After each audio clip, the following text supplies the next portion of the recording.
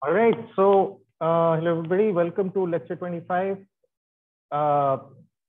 And we are still on the topic of quantum error correction. Last time, I had actually started talking about CSS codes. So that is called, those are called Calderbank-Shor-Steane codes. But I have decided to pause that discussion because it requires a little bit of mathematical prerequisites. And I don't want to unnecessarily subject you to that. So instead, I'm going to talk about something I think which is perhaps more relevant and more significant, which is the stabilizer formalism. Once again.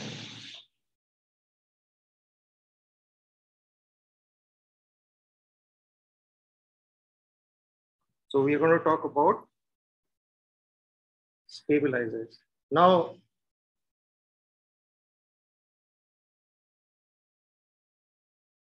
so stabilizer is a very general approach to quantum error correction.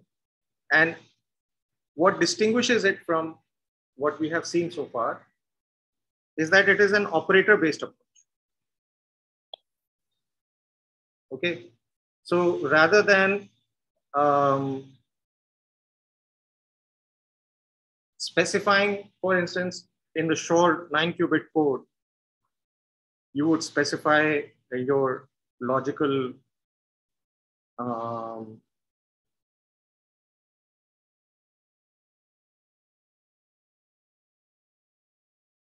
one and logical zero, right? You would give the explicit expression for the code words. What the stabilizer formalism does is it exploits the notion of symmetry.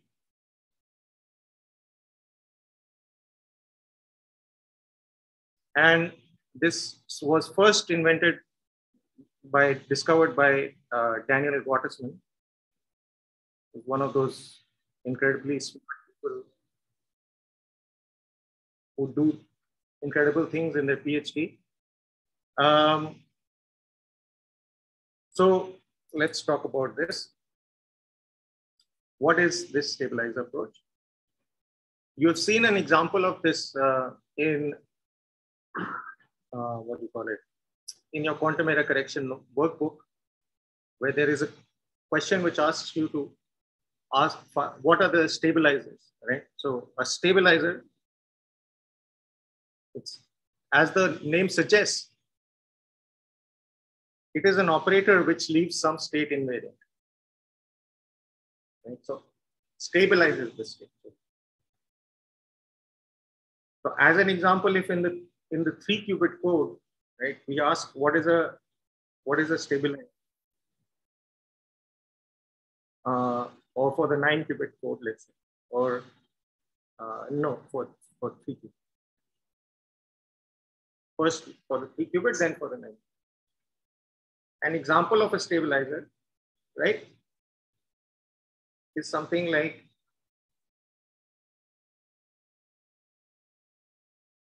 okay. And from now on, all such expressions I will write like this. Okay, Z1, Z2.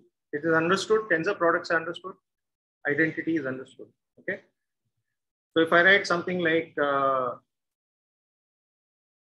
Z1, Z3, it's understood that there is an identity acting on the third, on the 2nd qubit. Okay. So stabilizer state would be something which leaves our code words unchanged, right? So what are our code words in the 3-qubit case? Okay. So here we can ask something like this. What about Z1, Z2, and Z3? So if it acts on the logical 0, it leaves that unchanged, right? But its effect on the logical one is that you get a negative -1 phase, right? And that's because you have 3 qubits in the up state or in the one state, which is the down state. And so Z1, Z2, Z3 gives you, each one gives you an eigenvalue of -1. So you get a net -1, right? So this is not a stabilizer. So we can easily see what is a stabilizer. Z1, Z2, right? Z2, Z3, and Z1, Z3. These will all be stabilizers because each one of these will get they're obviously stabilizers for the logical 0. In the logical 1, you'll get a product of 2 -1s, right? So they will be stabilizers for that state. Now, so what do they tell us? What do these operators tell us? The eigenvalues of these operators, right? So for instance, if you take Z1, Z2, and you act on some state, which was the 3 qubit state, but you did some operations or whatever, and you happen to get a -1. What does this tell you? What information does this give you? This tells you that the first and second qubits, right,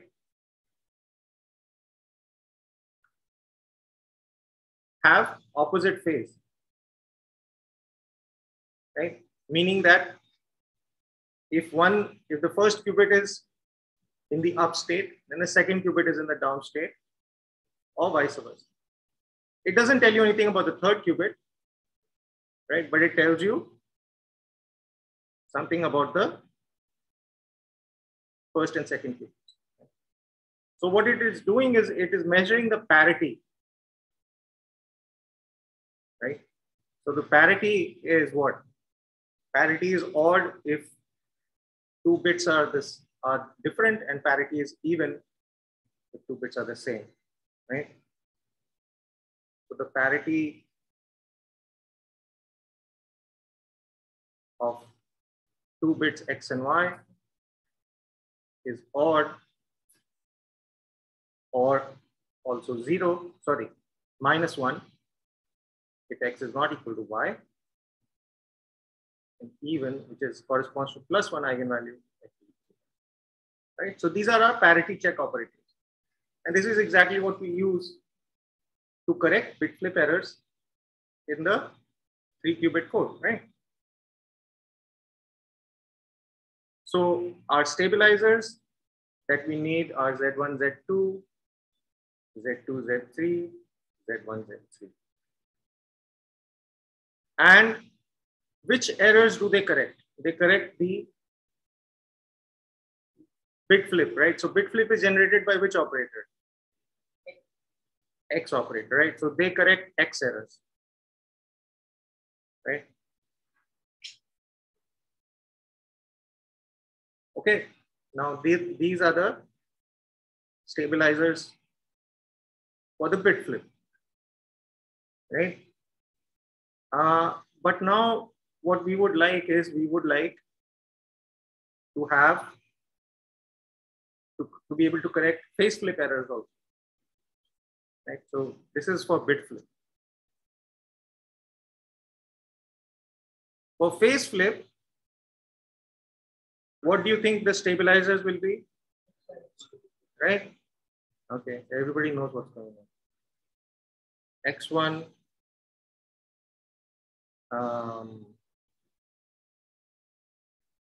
let me just check the stabilizers so I don't make any mistake.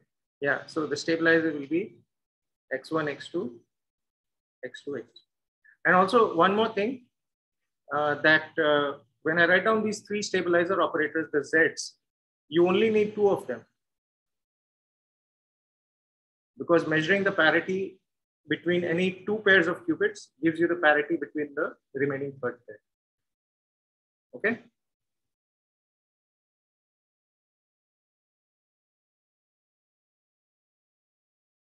And the same thing here, X1, X3, And this measures which errors? The Z errors, right? So there's kind of a duality, you can call it, or a state, mirror symmetry, maybe. Okay, now, of course, if you want to do both bit flip and phase flip corrections, you need to use the 9-qubit. You can't do it with 3 qubits, right? So let's figure out what happens in the 9-qubit code. What are the stabilizers for the 9-qubit code, right? So let me just write down I'll write it like this, okay, just to save a little bit of my energy.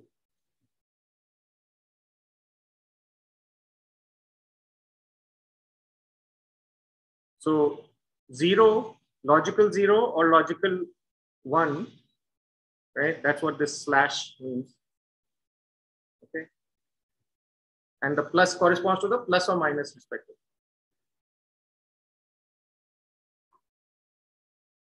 Okay. Now, what are the stabilizer operators for bit flip?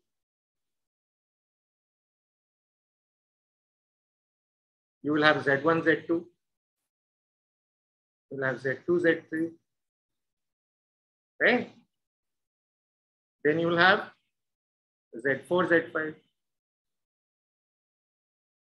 Z5, Z6. Right?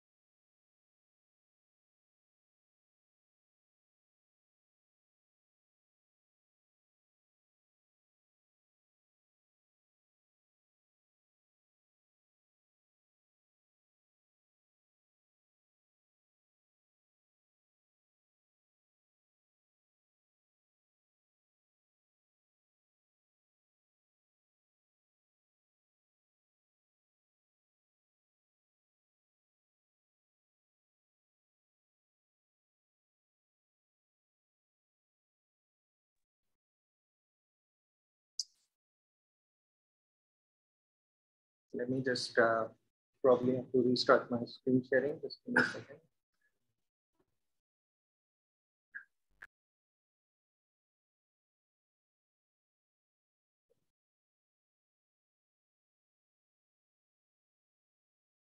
Okay.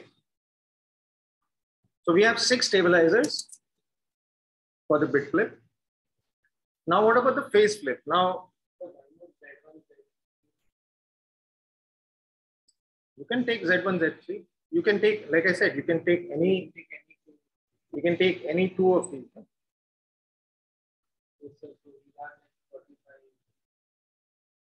Hmm? So we have like 9C2. 9C2, what is 9C2? Like combination. We have to take two of them at a time. Right, but bit flips, again, see, these logical qubits, right? They come in these sets of 3, no? Right? I guess maybe what you're trying to ask is, what if I have Z1, Z4? Yes. Well, you can write that as a product of these operators.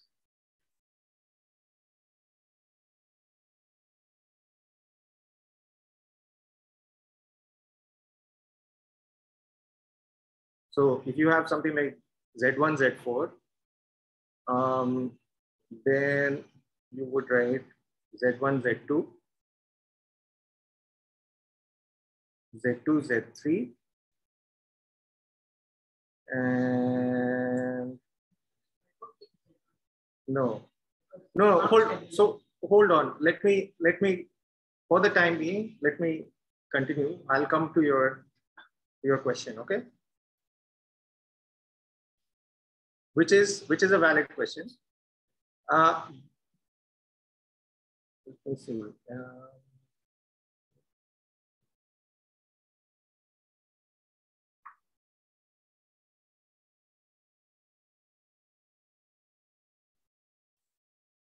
Okay, so I'll come back to this in a little bit. Your question is valid, okay? Now,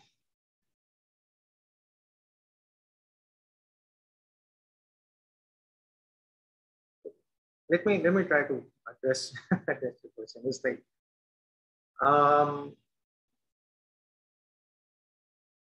well, okay, so it doesn't make sense to measure, right? So it doesn't make sense to measure Z1 and Z4. Why is that? You tell me. You look at these states and you tell me why is that.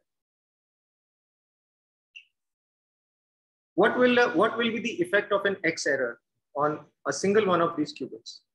Is there an X error which will cause some correlation to occur between the first qubit and the fourth qubit?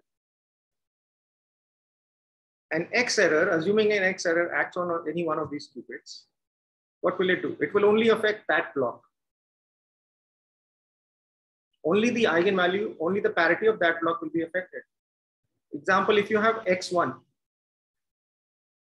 right? What will X1 do? X1 will act only on the first block, right? And I'll put some block, this thing here. Are you guys, like, is it cold or something? Should I increase the temperature a little bit? Some of you have a Pauli, influenza-like illness. No, that's what they're calling it. And Sari, severe acute. Anyway, sorry, don't worry. Bring up such bad idea. You know. So X1 will have no effect on 2 and 3. No? On blocks 2 and 3, it will only have an effect on block 1.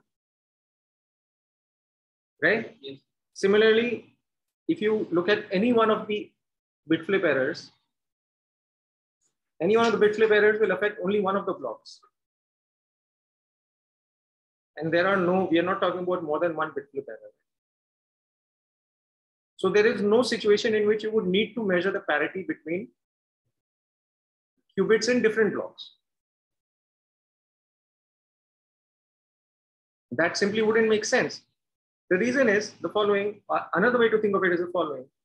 The superpositions here are restricted to elements within each block. Right? So when there's an X error, this block becomes 1, 0, 0, 0, 1, 1. Right? Now it makes sense to measure the parity between these two.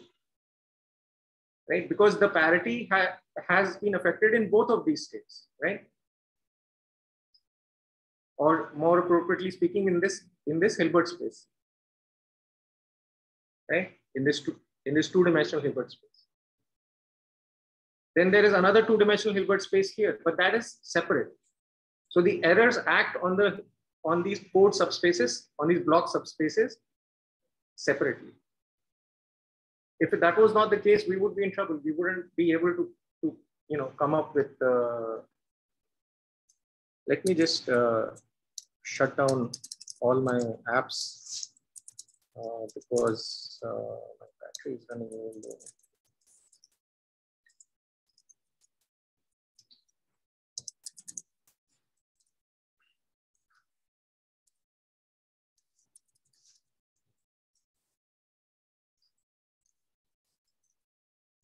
Okay.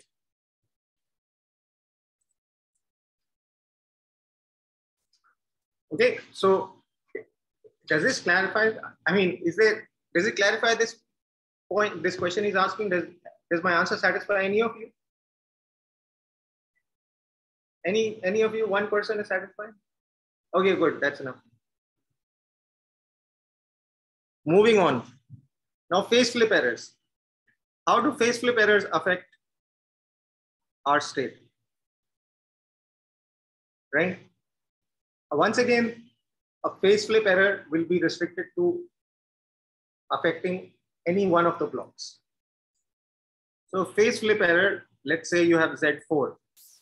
Z4 will act on block number 2. It will have no effect on blocks number 1 and 3. What will it do? It will take this and give you 0, 0, 0, minus, plus, 1, 1, 1. Okay. So if you apply Z4, this error to 0L, right? Your logical 0L, what will happen? Now, I will just use a shorthand notation to, again, reduce my labor. I'll write 0L as plus, plus, plus, and 1L as minus, minus, minus, okay? Plus, each one of these corresponds to a single block.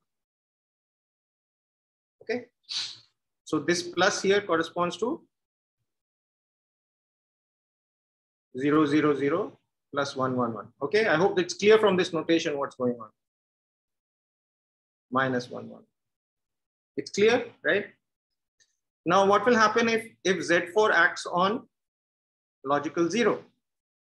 What will happen to the plus, plus, plus state? It will become a plus, minus, plus state, right? So now I want to measure the phase parity, right, between the blocks, between the respective blocks, not between the individual qubits, but between the respective blocks. So I want to measure this parity. Similarly, if you have Z7, or let's say Z8, it doesn't matter, 0L, your state will become plus, plus, minus. So now I need to measure again. I can choose which group of blocks to measure. I can choose to measure the parity between blocks 1 and 2 and 2 and 3, or 1 and 3 and, okay, you understand? So this will become plus, plus, minus. Oops, 1 second.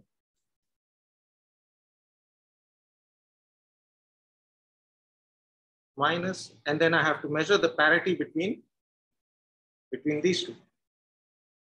Okay, so I need stabilizer operators, right? So which correspond to this parity. Now the errors are being caused by Z, and just guesswork would suggest that our parity operators would have something to do with the X's.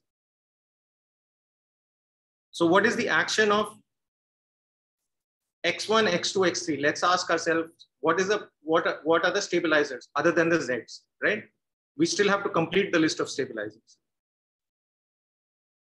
right? What would something like X1, X2, and X3 do? You would get a minus, plus, plus, right? Because X1 would change the phase from your plus state, you'd go to minus state. X2 would again change the phase. So you'd go from minus state to the plus state. Right? You have 3 operations. So you would say that, well, this is a stabilizer because it doesn't change this state. Okay, but then this operator doesn't give us any information about what is happening in the other 2 blocks. Right? We have to measure this parity between the other 2 blocks to know if there is any phase error. Right? So I need this combination of X1s and X2s, which acts on 2 blocks at a time.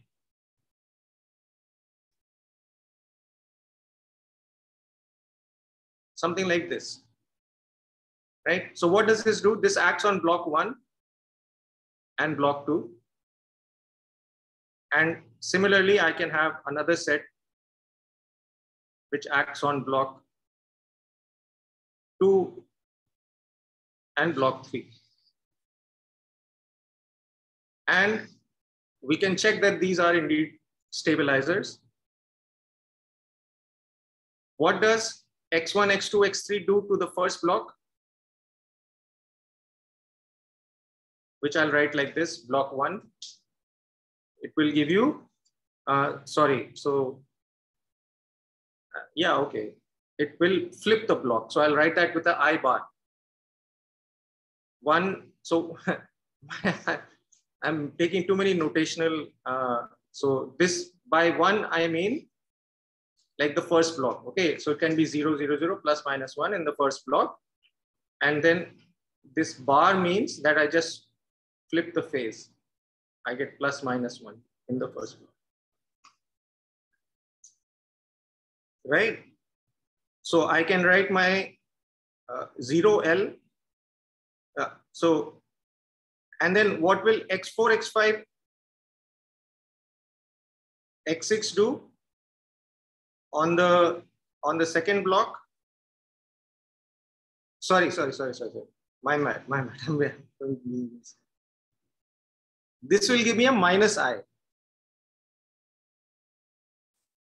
Give me a minus. Okay, so let's just remind ourselves. Wait a minute. Okay. What is the eigenvalue of the X operator acting on this state? It's plus or minus 1. Right?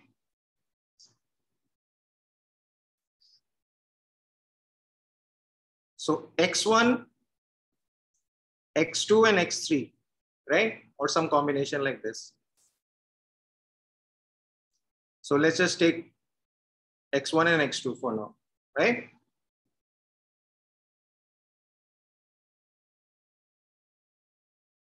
Right? What will it do? You will again get plus or minus.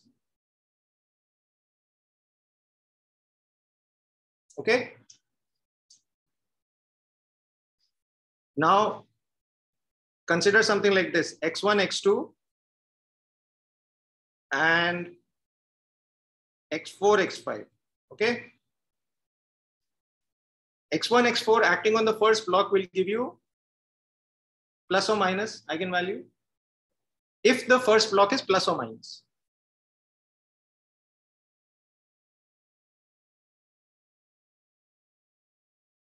Again, let me make sure I'm getting my. And then x4, x5 acting on the second block will also give you plus or minus if those two state, if that second block, right, is in the plus minus state. But imagine now that there has been a phase flip on the second block. If there's a phase flip in the second block, so I'll write it like this. This is the second block state with a phase flip, that bar, that notation that I introduced. What will happen? You will get a net negative, right?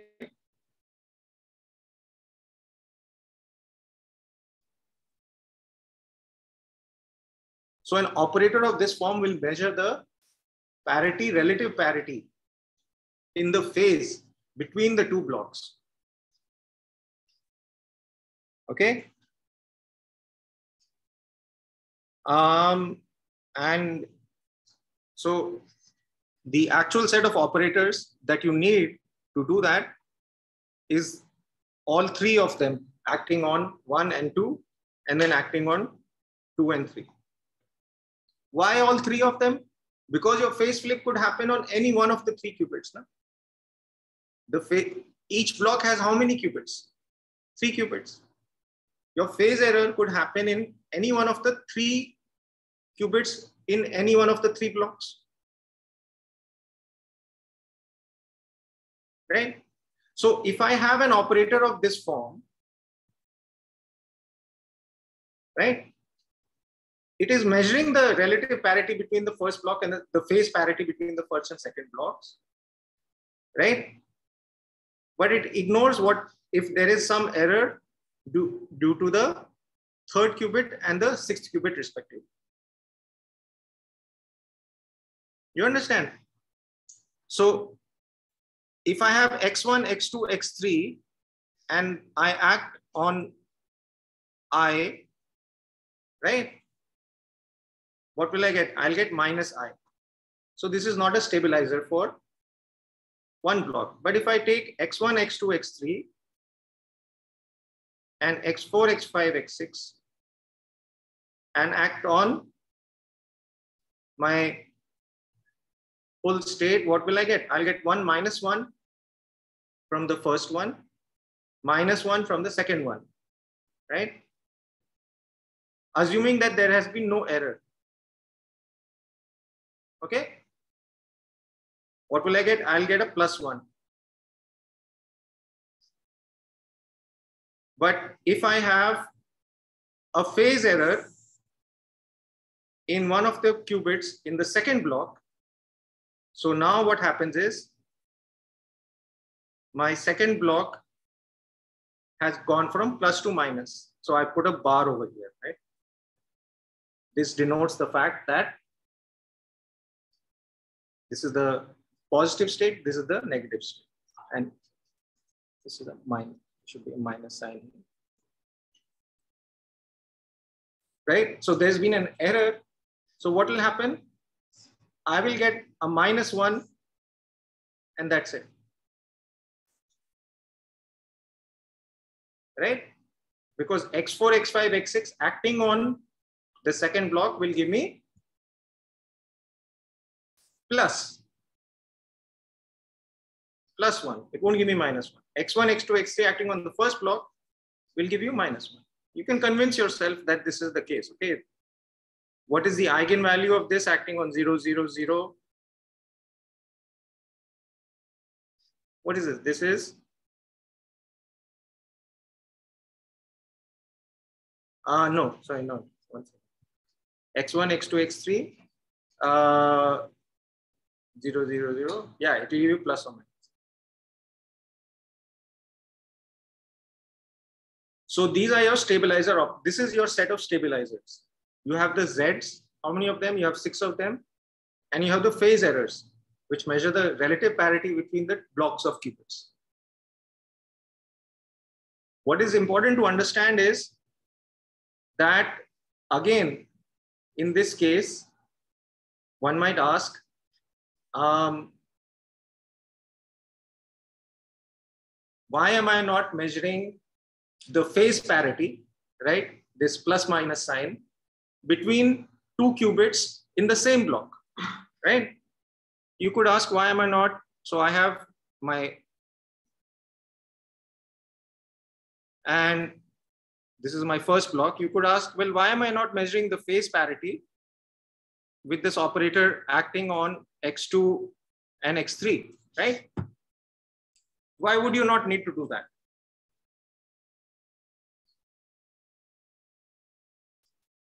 Because again, we are working with the assumption of what? Single qubit errors. A single qubit error will only change this overall sign from plus to minus.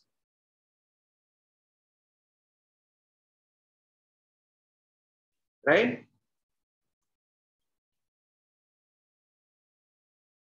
So a single, again, so these are my two states, okay? Plus, plus, plus, which is 0L, and 1L, which is plus, minus, minus, minus, okay? A phase error on any one qubit can give me what possible states? Plus, plus, minus, plus, minus, plus, minus, plus, plus, minus, minus, plus, minus, plus, minus, and plus, minus, minus. These are my possible errors now. Single phase flip error. So to correct these errors, what do I need to do? I need to measure two sets of parities. Which parities do I need to measure? I need to measure the parity between my first and second blocks and between the second and third block. So for instance, if I measure the parity between, in this case, if I measure the parity between, so if my error, okay, is caused by Z3, right? I will get plus, plus, minus. No, sorry, not Z3. Any one of the Z7, 8, 9, anything, any one of them acting on this will give me plus, plus, minus. Because minus is in the third block. Third block means 7, 8, 9. How do I correct this? I measure this parity and I measure this parity. Right? This parity gives me plus 1. This parity gives me minus 1.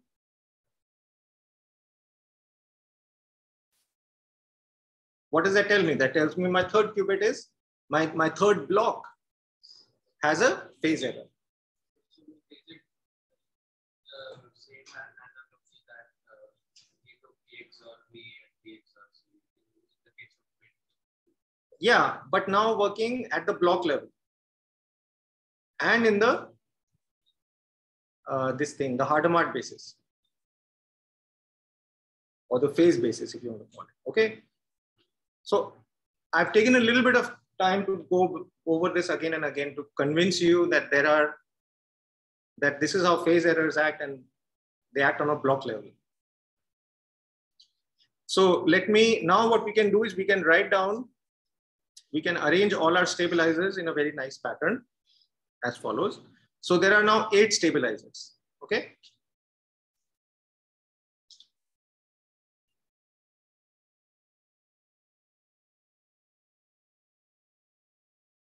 And this is the first stabilizer, right? So this is your qubit index, let's say.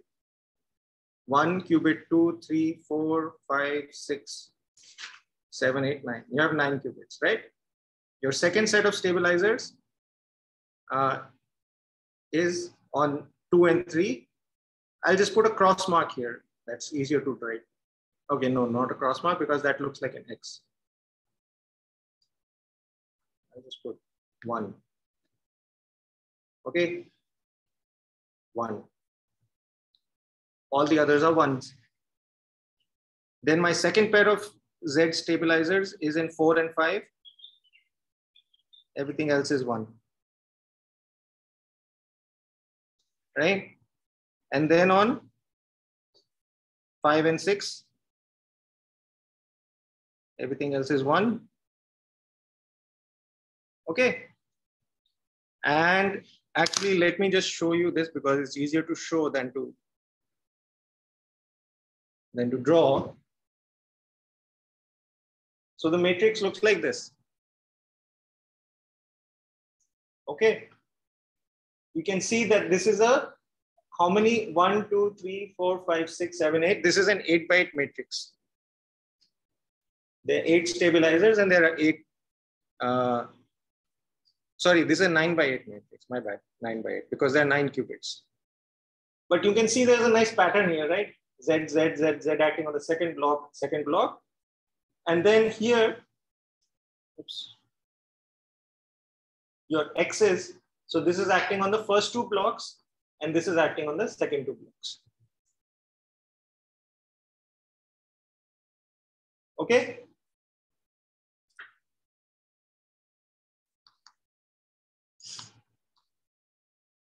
So these are the stabilizers. Now let me go over the general theory of this. And before mentioning that, let me also make another point, which is that we have been talking about phase and bit flip. But what if there is a continuous error? Right? We haven't talked about the possibility that there might be a continuous error. That means you could have something like this. Something like, which gives you a phase e to the I theta, which is not necessarily plus or minus 1. Because you can have that. How do you correct this error? Do you need another set of operators? It turns out you don't. Okay. The reason for this is the following. That any error, and I'll just write down for a single qubit error, any single qubit error can be expanded in the following way. So I'm writing this error as an operator. This is an operator. And here I'm using this state operator correspondence. You remember that any state can be So yeah, okay. So I don't need that. I'll just write like this: alpha, beta, x, gamma, y, and delta z, where x is the Pauli x, z is the Pauli z, right? Why is this? Because any error can be thought of as an operator, which is a two acting on a single qubit. That's a 2 by 2 matrix, and any 2 by 2 matrix can be decomposed, can be written as a linear combination of these basis matrices, 1, x, y, and z. And moreover, y can be written as I times xz. So if you correct x and if you correct z, this is obviously no error. If you correct x and if you correct z, you automatically correct y, and you automatically correct any linear combination because of the linearity of quantum mechanics. There's a bit more to this, but I'm not going to go over that. Okay, so, but the point is that this is a very beautiful aspect of quantum mechanics, that correcting a discrete set of errors is sufficient for correcting all continuous errors. Yes. So, like for the continuous error, delta needs to be less than 1, right? Like all the corrections which we did till now, we are just so here, okay, so this is some 2 by 2 matrix. Okay, alpha, beta, A, B, C, D. You can write any 2 by 2 Hermitian matrix as a linear sum of this form. And this is an error, so the error itself has to correspond to some Hermitian operator. So it doesn't say anything about the values of alpha, beta, gamma, delta. Okay. For instance, I have a bit flip error. For a bit flip error, what are the values of these coefficients? Alpha, gamma, delta is what? 0. Beta is 1. Right? This is bit flip. Similarly, phase flip will be alpha, beta, gamma is equal to 0, delta is equal to 1. But the point is that you could have a linear combination of phase flip and bit flip, right? In which case beta and delta would be. And again, what you're asking is that, is there some restriction on these coefficients? Yeah, I mean, you would have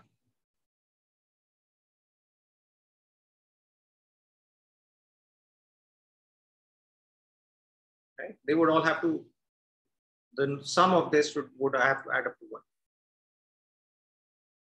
Okay, but I haven't mentioned this in more detail because you know, this involves understanding, viewing a matrix as a vector, and maybe some of you can get that, but I don't want to unnecessarily test your limits. Okay. Okay, so now I'm going to talk about the general theory of, once again, general theory of stabilizers. Yes. So what you're saying is that, like, right now we were applying just individual gates, right? Z1, Z2, and X1.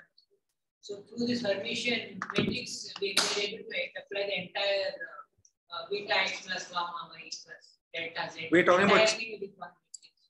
Yeah, exactly. You can have linear combinations of errors. Huh? Rather than just having a bit flip or a phase flip, you can have a linear combination. Remember the block sphere picture. This is a block sphere, right?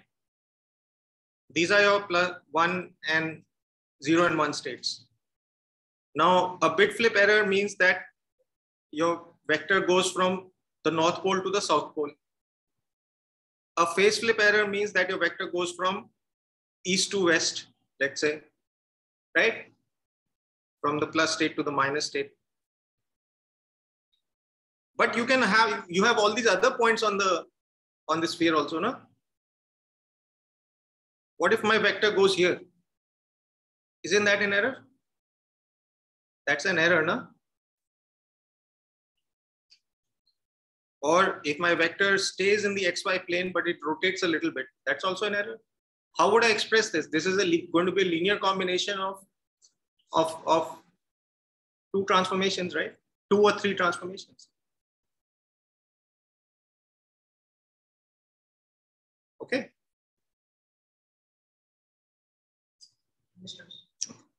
All right, so let me talk about, the only reason I'm a little bit concerned is because my laptop battery is running real low, and I've closed all the apps that I can think of. I'll reduce the brightness also. Okay, so now the stabilizer formalism has the following properties. First of all, we work with what is called the Pauli algebra, or the group of Pauli matrices. And let me just, I need to introduce, insert a few more this thing. What do you call it?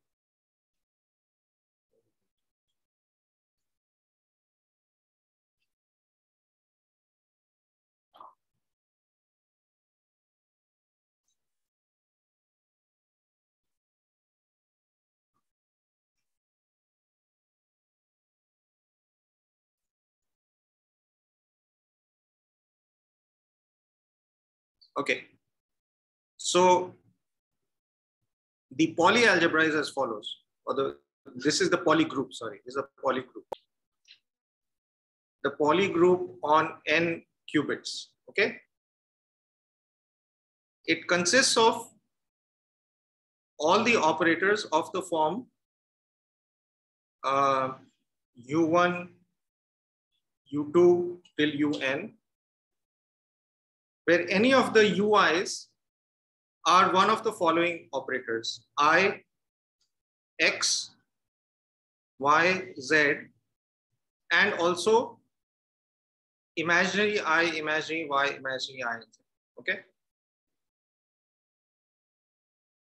So for instance, you can see that these operators are all, right, of this form. And these operators, they form a group. This is what is more important. So if you take any product of these operators, so for instance, if I take x1, x2, x3, right, or x1, x2, z3, let's say, and multiply it by y2, x3, right, I will get another element of the Pauli group. Okay, so in this case, what will I get? I will get x1, right? And then I have x2 and y2. That will give me some multiple of z, right? So I'll get z2.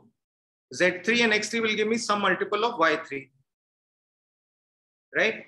There'll be some factors of, you could have a factor of I that appears, which is why I need these guys also,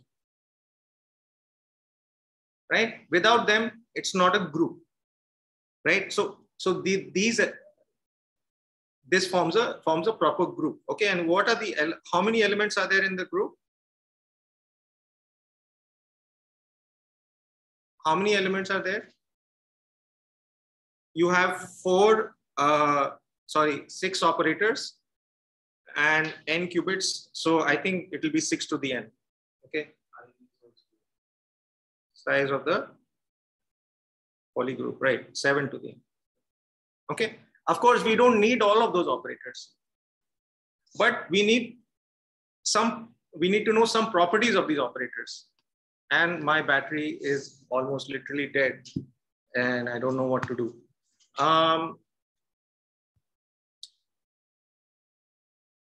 So the stabilizers are the stabilizer subgroup, okay? It's a subgroup of the Pauli group, on n qubits, such that each one of the elements of this stabilizer group leaves your code word unchanged. So if you have a member of this stabilizer group it leaves your code word unchanged, whatever your code word is, okay? And so now imagine that there is an error, okay? And let's say this error, I will tell you why. Let's say that this error anti-commutes with M. What does anti-commute mean? Anti-commute means ME plus EM. This bracket is 1, okay? Is 0, sorry, that is what it means, anti-commutes. Then what is the effect of this M stabilizer acting on this error state, right? On this corrupted state?